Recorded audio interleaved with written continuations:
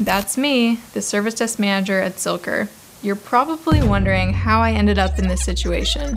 Well, it all started when Zilker failed to set up a CMDB. Not having the right information is every Service Desk Manager's worst nightmare. Zilker's Service Desk Manager wanted details about the various relationships of the server so that they could plan a change that wouldn't negatively affect other services. Without that information, they weren't able to move forward with the change. What Zilker needs is ServiceDesk Plus's CMDB. ServiceDesk Plus's Configuration Management Database, or CMDB, is a repository of all your configuration item relationships. You can think of it as a map that represents all your configuration items, or CIs, and their relationships. The CMDB in ServiceDesk Plus helps map all CI relationships in your organization, including assets, people, services, and access permissions. It ensures you have accurate and reliable information about the configuration of services and the CIs that support them when you need it. You can't build a CMDB without CIs. A CI can be anything from a printer, workstation, or employee, to a service like email or payroll.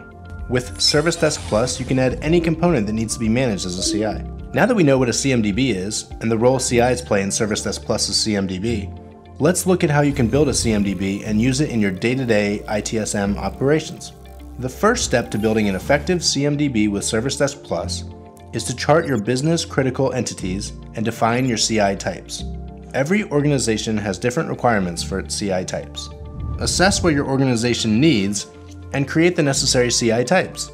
Grouping your CIs based on similar functions makes tracking and maintaining them easier. Next, you need to define all the CIs in your organization. ServiceDesk Plus allows you to define all your CIs, from workstations and servers to projectors. Now map all your CI relationships.